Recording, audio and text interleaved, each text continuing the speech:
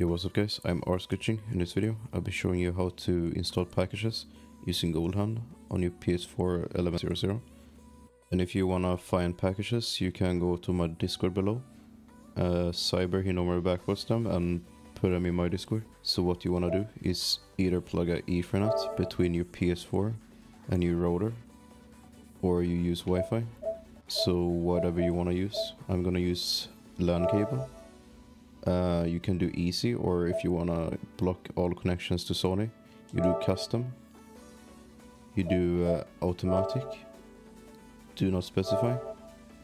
Then DNS, you do manual, and then you type in 62.210.38.117. And secondary, just leave it like that and do next. Automatic, do not use. Test internet connection.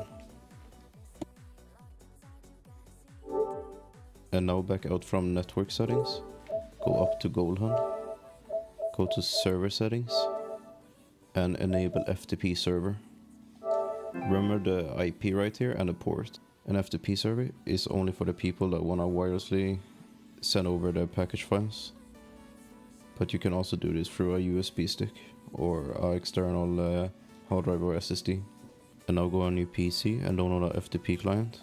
I'm using WinSCP.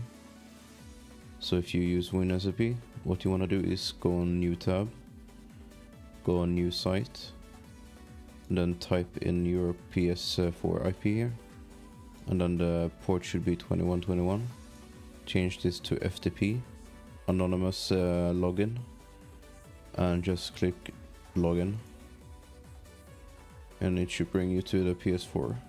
So what you want to do now is go into data, make a package folder, a PKG folder, right here, new, then new directory, and just type PKG and then OK.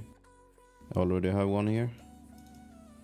And what you want to do now is I'm just gonna delete those games. Go into your games folder, drag and drop the game into here, and do the same thing with the update.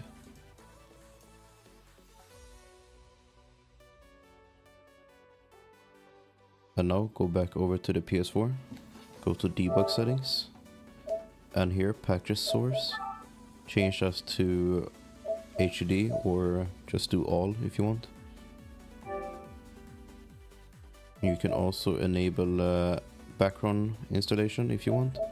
I know it can be issue with some packages, but most of them works. So if we do that, then we go to package installer. We should have both packages here. Then we can click X, and it should install them on your PS4.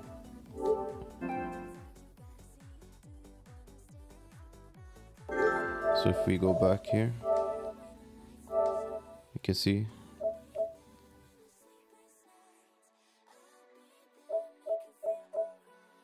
so they both are installed now. So another thing you can do is go back to GoldHEN, go to game overlay, you can enable FTP counter, and you can also enable system information.